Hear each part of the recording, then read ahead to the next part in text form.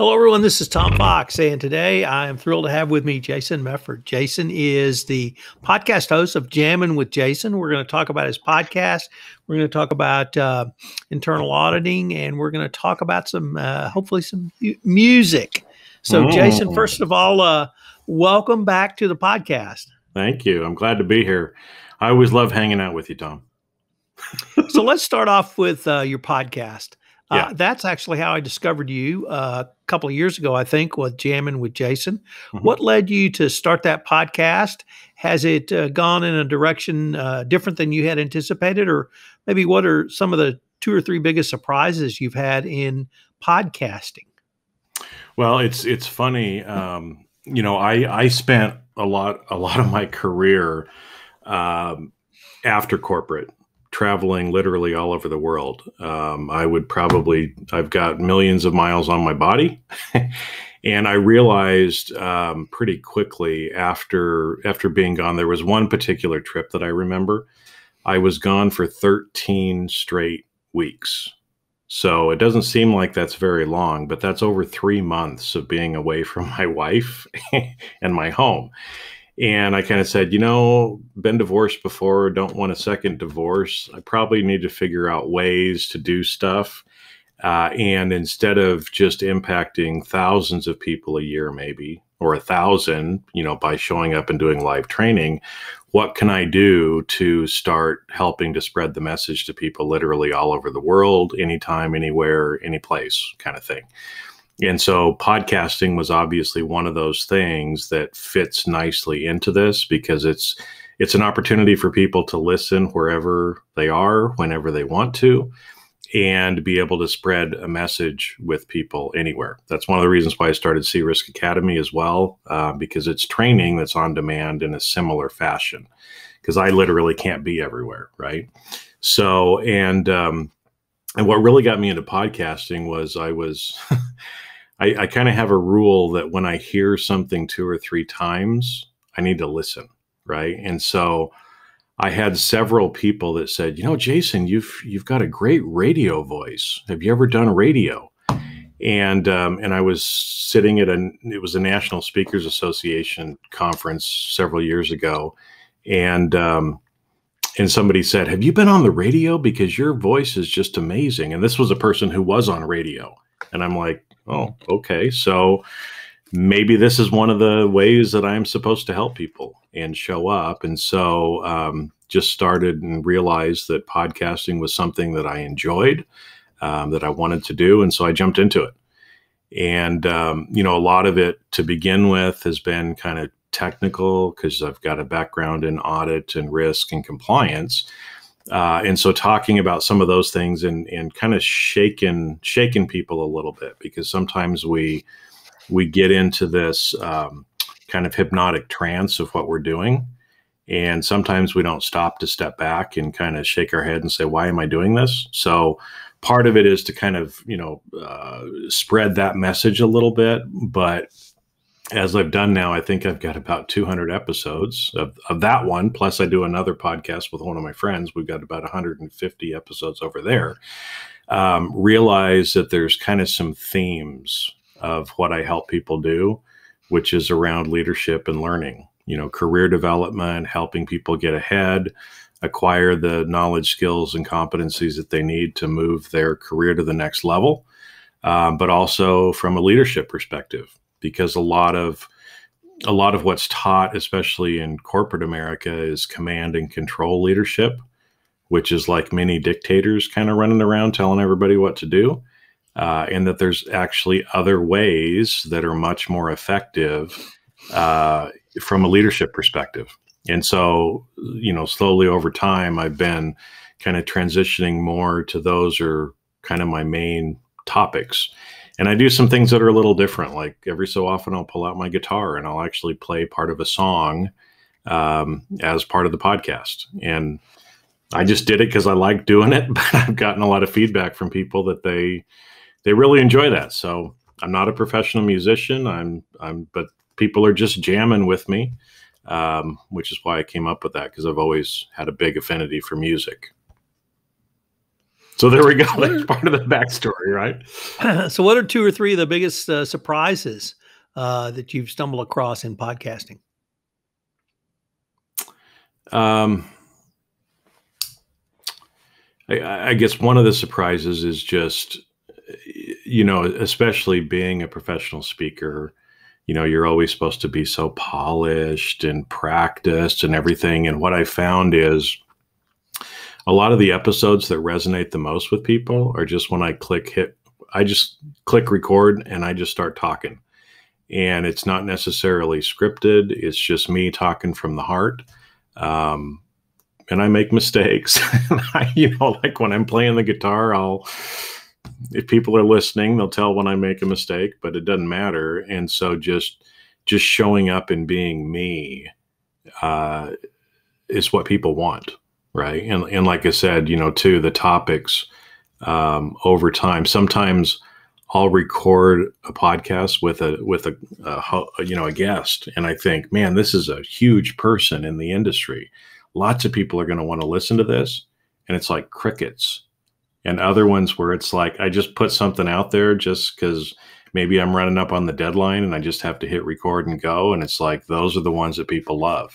So it's been kind of interesting that way.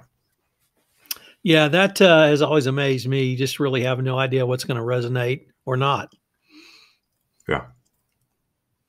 Yeah. So, well, I was going to say, because early on I named it Jamming with Jason. I didn't call it the Internal Audit Podcast or something like that because I wanted to be able to have the ability to make it be whatever I feel like talking about, but I wanted it kind of intimate, as if it was a couple of hack musicians just sitting around jamming together and talking and having a good time, and pull in that music side of it because people just love music.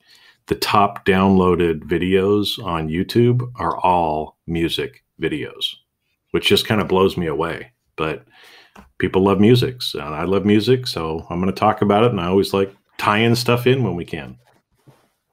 So I just had a birthday, and my wife got me a turntable, and so I was able to break out albums I've been hauling around for 20 years.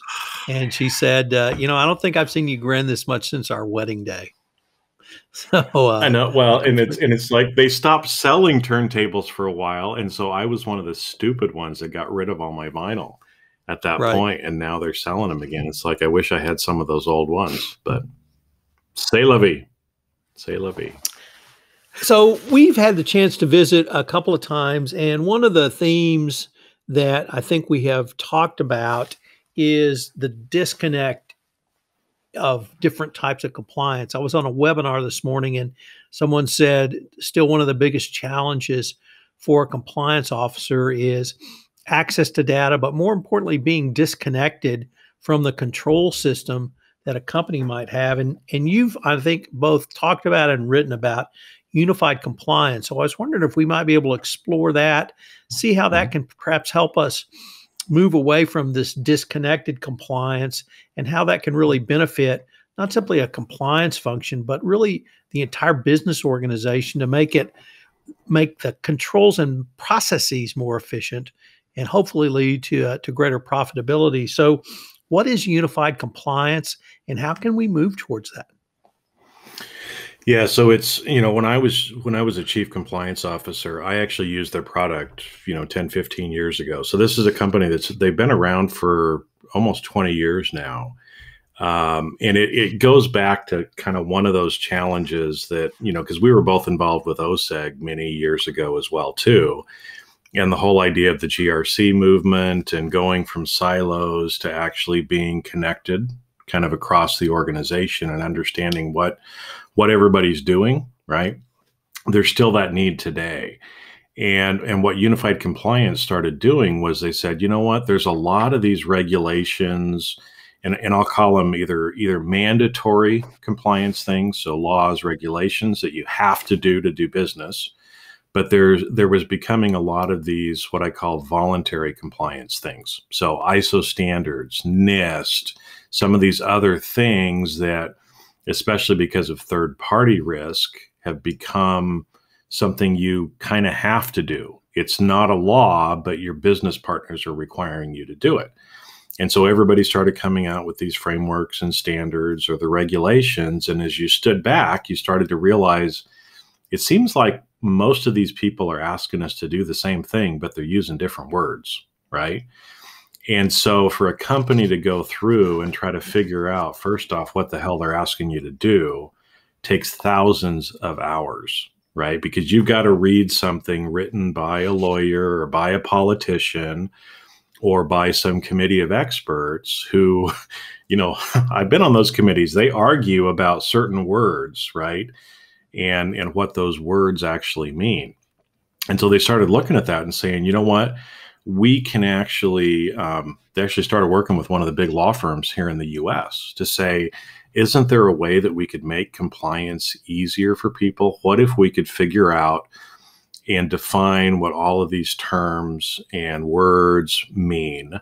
If we could look at the nouns and verbs that were used in these documents and understand what's something practical that as a company I can do to comply with this, and get away from all of the overlap, because that disconnection that you talked about, what you find is a lot of times 5 different groups within an organization go, oh, I need to comply with XYZ, right? They all realize we got to comply with XYZ. So each group puts controls or processes in place and creates duplication.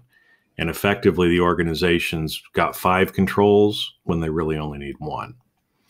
And so what unified compliance helps is it takes away those thousands of hours that people are usually spending trying to figure everything out, and gives you a consolidated, deduplicated list of, here's the things I want to comply with. What are the controls I would need to do to comply with all of those documents? And so literally it saves thousands of hours of work. And for most companies, it's only a $10,000 or $15,000 investment, which is way better than spending, so much time internally or hiring somebody else to come in and help you understand it. Plus, the way that they've got it set up, you can actually go directly back to the authoritative document and know, I'm doing this control because I'm asked to do it in this particular citation reference in that document. So it's pretty slick. And like I said, I was on the phone this morning with two different companies about that. And one of the guys is the chief compliance officer for their IT function.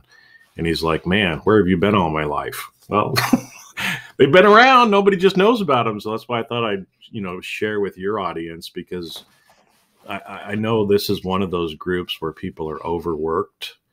They're putting in lots of hours trying to comply with everything. And there's an easier way to do it, right? I mean, the analogy I like to use is you can, if you need to have a car to get from point A to point B, you can go out and you can build yourself one of those fancy DeLoreans like in Back to the Future, and it's going to cost you $1 million, $2 million to do. It's going to be really cool. It's going to be unique to just you, or you can just go buy a workhorse vehicle like a Toyota Camry for $30,000. It's still going to get you from point A to point B.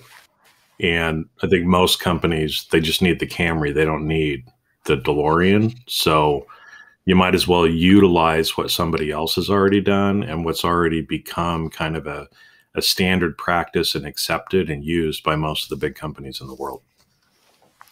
Jason, one of my observations during the height of the pandemic last year was that changes that had been kind of percolating around in 2018, 2019 accelerated, sometimes exponentially.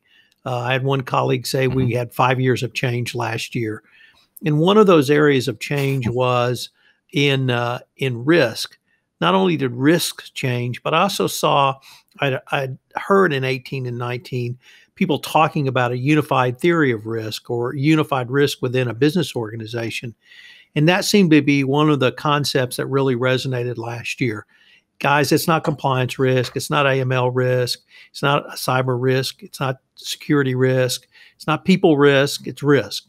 And how do we uniformly and in a unified manner manage that risk. Is that something that that you have seen percolate as well? And does that really resonate with internal audit professionals, like I'm beginning to see it percolate, or rather really resonate with corruption professionals, anti-compliance corruption professionals? Well, it's something that we have been talking about for a long time. It's interesting because, I mean, risk is risk, like you said, and we've got different categories. And so again, a lot of times what's happened is organizations say, we've got this really big thing called risk, right? Now let's start figuring out, let's categorize it. Okay, these financial risks, CFO, you're responsible for those things, right? Corruption, AML, all right, legal, you're responsible for that, right? And so we've got these different categories of risk that certain individuals are primarily responsible for.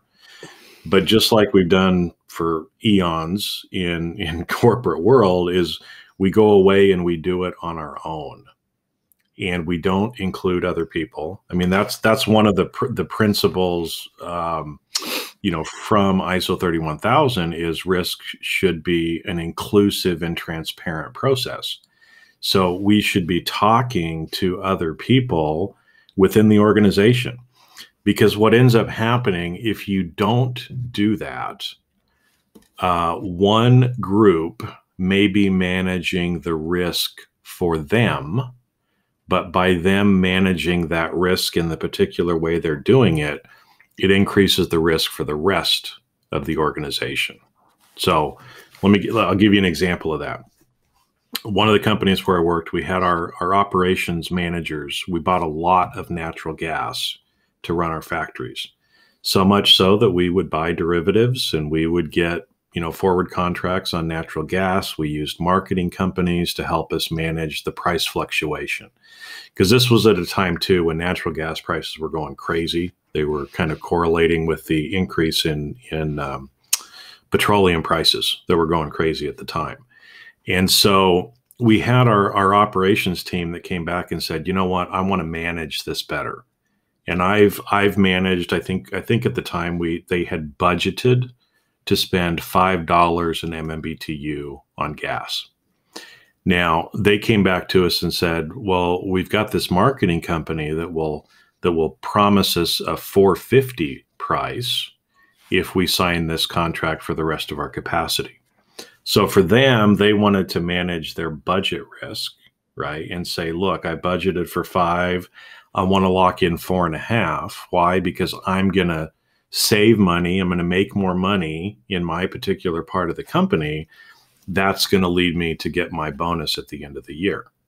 But again, when we looked at that from a corporate perspective, we said, no. It might benefit you, but locking in 100% of our natural gas for the year is riskier than the current, method that we're taking. And so that's, again, where that, disconnected compliance, disconnected risk, you've got to get the right people talking together and get them in the same room, because you end up finding that a lot. A well-intentioned person who thinks they're managing risk in their area may actually be increasing the risk for the rest of the organization. And, again, internal audits trying to come along. We're having a lot of people, even outside of business, are using the word risk much more than they ever did before.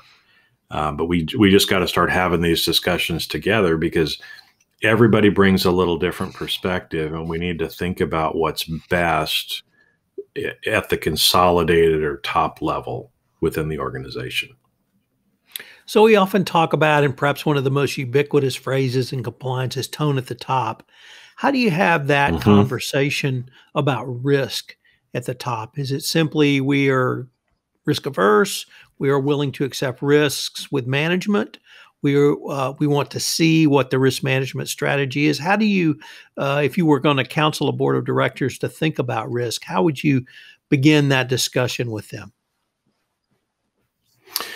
Well, part of it is we have different risk aversion levels for different things. And so that's why one of the things in risk that you tend to do, and this is on the governance of risk side, is you will come up with what I usually call like a risk criteria or guidelines. And so some of the terms that people use are things like risk appetite, risk tolerance. Those are some words that a lot of people throw around. And so really from a governance perspective, and so tone at the top is really talking from a board perspective and from the C-level executives. Each organization has a certain appetite for certain kinds of risks. And it's going to be different from organization to organization. So some organizations are willing to take on much more risk, which is fine. You document that, the kinds of things that you're willing to do. And the levels at which you're willing to kind of take on those risks. And so this can be translated even to compliance as well, because I know a lot of companies will say, well, I know I'm supposed to comply with that, but I'm not going to. Why? Because we don't think it's a big deal. And even if we get in trouble for it, we're willing to risk paying that fine because it makes business sense to us. Okay, so on the one hand, they might say something like that.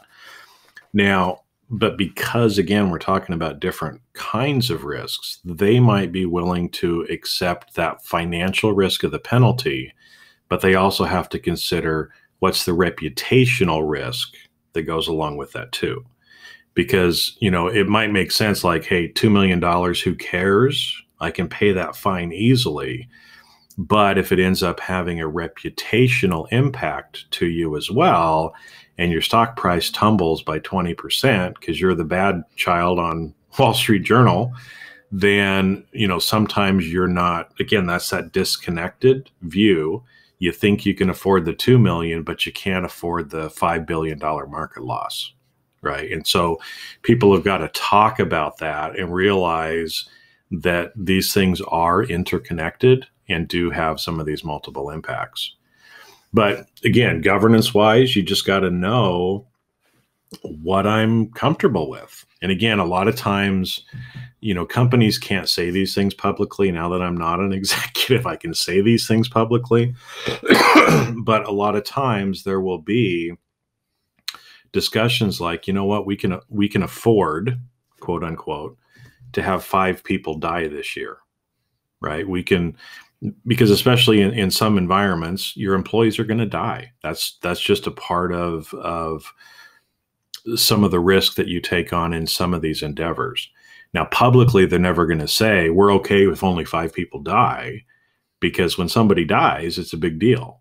That can also be a reputational issue as well, right? But these discussions are going on, even to the point like, hey, geopolitical issues, right? And this from an AML or from a corruption standpoint. Some companies will choose not to do business in certain countries. That's a risk governance thing that they've set down and said, you know what, we're not going to do business in that country because we know the risk of corruption is high. In fact, to do business in that country, you really have to do more than facilitating payments to get anything done. So, they should have those discussions and consciously decide we're going to do it or we're not going to do it. And those are the kinds of discussions that should be happening at the board and the executive level, and make sure that both of those groups are aligned on what the appropriate risk levels are. And then how do you communicate that discussion or that tone from the board, senior management down through middle management and even to the tactical level? Yeah, so typically the way that you'll see that happen, and this is where and why people talk about tone at the top, because often people will say one thing and do something different. And so typically how you do it is you would say something like, okay, maybe we can accept a $10 million risk in this particular area. Now we're going to operationalize that. And this is where things like levels of authority policies come into place. So, at a corporate level, maybe we can handle a $10 million exposure, but Tom, in your part of the business, we're going to give you a $2 million authority limit, right? Because we know that even if something goes wrong in your area, it shouldn't get up to our $10 million limit, let's say. And so that's sometimes how it's operationally rolled out. That's why you give people certain authority limits, because and the further down you go in the organization, it gets smaller and smaller, because you don't want things to roll up to be too big. So that's kind of one of the ways that you kind of operationalize these decisions, is by giving people limits around the kinds of decisions they can make or the kinds of decisions they can't make. And if it's a decision that's above, so let's say you wanted to enter into something and you looked at it and you said, we could have a $5 million exposure here. That's more than my 2 million. So you'd have to go to your boss and say, look, I still want to do this. Let me explain this. Maybe you have that authority level and you can say, you're right, Tom. I understand we're taking on a little bit more risk. I understand that. I see what you're doing. I see what everybody else is doing. I'm okay with it. Go ahead, right? Because we're not going to exceed it at the top level. Where the tone at the top always comes in is when people, usually the executives, don't act the way that they're talking. And so it's in what happens there, and why that can be so dangerous is, if I'm a subordinate, right, and you're the boss and you're telling me, you need to do this, you can only do blah, blah, blah, blah, blah, but then I watch your behavior. If your behavior is different than what you're telling me to do, I'm probably going to rationalize and say, screw it. They're not walking their talk. So why should I do what they want me to do? That's where tone at the top really comes in. And it has to be, I remember one example. It was, we were doing some executive executive T&E, travel and entertainment audits. And our board had asked us to do it because they wanted to make sure that our executives were being ethical, right? You cheat on your expense report, you're probably cheating somewhere else. And so I remember, we found this one guy. It was pretty egregious. Very quickly, we saw that he'd stolen between $50,000 and $100,000. So easy, boom, you're fired. Local police, here's the file. We want to prosecute this guy. There was another executive that we looked at again very quickly. It was smaller amounts. I mean, he was doing really stupid stuff, but it was only maybe $1,000. And I remember going back to the VP that was responsible for this man, and he said, "Well, I'm not going to fire him because it's only $1,000." And I said, "Well, I understand it's only $1,000, but this is what it's saying, right?" He's like, "Nope, I'm not going to do it." So I had to go back to our CEO and say, I just talked to this VP and he says, "Nope, not going to do it." And my CEO said, "Don't worry, I'm on the company plane with him this afternoon. Before we land, it will be taken care of," right? Because this VP was looking at it and saying, "Oh, it's only $1,000. And, we just promoted this guy to a national sales role. We just did all of these press releases over it. Now it's going to look really weird for us to all of a sudden fire him," right? But the CEO, he was the one that set that tone. And he said, "I don't care whether it's $2. If one of our executives is stealing from the company, even $2, I don't want that person working for our company." So he held that tone, but he was one of those guys that did walk his talk. And a lot of times, unfortunately, in corporate America, not all the executives walk their talk. And so that's why people keep bringing up this tone at the top stuff, is we've got to be consistent in what we say and in what we do. Slippery slope, though. Jason, unfortunately, we're getting near the end of our time for this episode, but I did want to visit with you a little bit about some music questions. And I know I sent you some questions, but I've decided I want to ask some other ones. So, dang, I prepared for this. So a few weeks ago, my daughter texts me and says, "Give me your top 5 concerts you've ever gone to." And I started thinking about it, and I had a hiatus of going to concerts for about 30 years, self-imposed. Mm-hmm. And so my concert going career really broke down to sort of high school, college, grad school, law school, stop, and then picking up again in my 50s. And, it was a very different experience at older. And so I told her, I said, well, I have to give two lists because it's two separate parts of my life.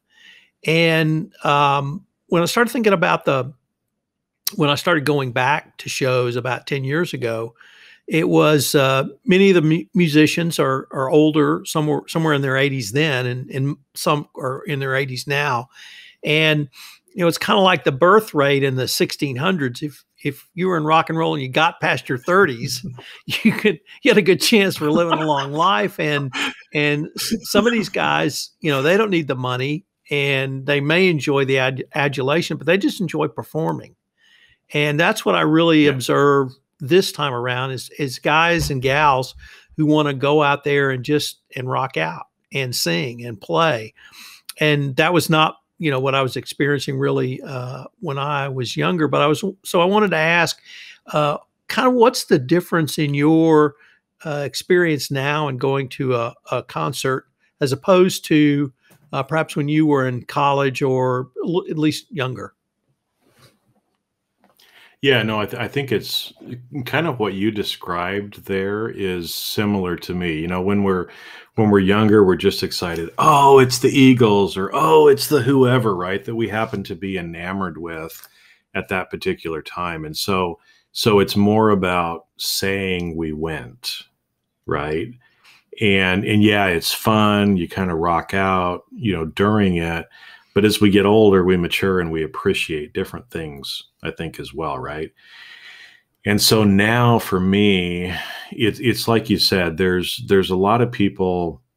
I appreciate not only the musicianship, okay, but it's not even just that. I would sit and just watch people playing the guitar, right?